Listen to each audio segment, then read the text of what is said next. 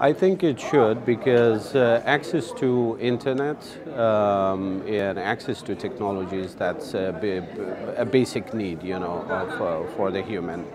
And without technologies, they won't be able to learn, get educated and access a lot of resources that are available online, for the people, for the kids, women and men to learn and get engaged, But I think how we can enhance that is to create more platforms where people can engage in a dialogue,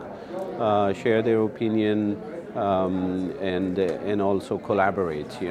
So those sort of mechanisms would really help bring people together, understand the issues,